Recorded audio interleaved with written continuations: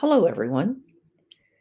Today I'm going to show you how to change the text color after you have attached a link to it.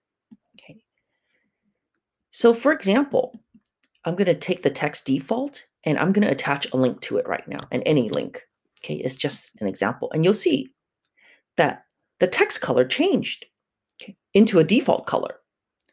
So let's say then I want to attach something else. It will always, every time I attach a link, it will always turn to that default color.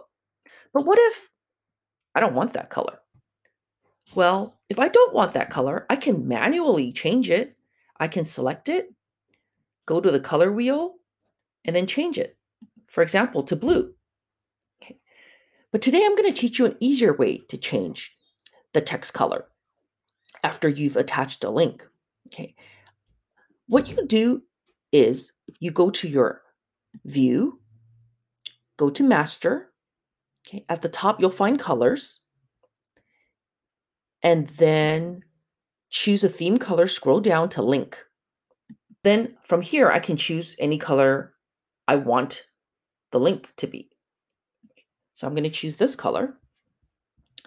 And then you'll notice when I go back to my slide, what?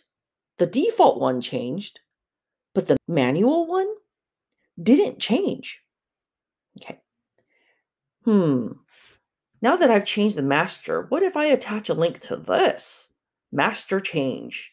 Let me attach a link to that.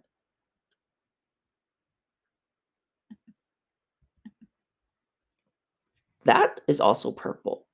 Now, I know you're wondering, well, why didn't the manual change? Okay. My guess is that because you had selected it, because you had kind of imposed or forced that color upon this text, I think that is the reason why it didn't change. My hack to get around that is I would just remove the link, okay, and then I would try to relink it. Let's see if that works. There you go. That worked. So I hope you learned something, especially if you have lots of links on your page. This way of changing the link text color will really make it much quicker. Have a good day.